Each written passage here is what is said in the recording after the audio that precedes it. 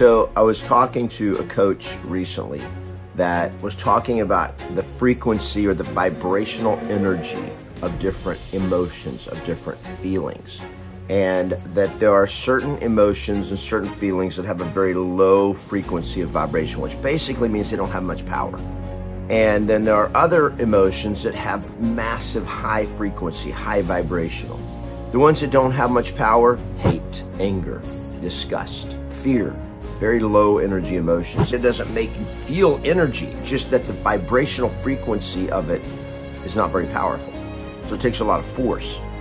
And then there's love, there's joy, there's enthusiasm, there's inspiration, and those have power.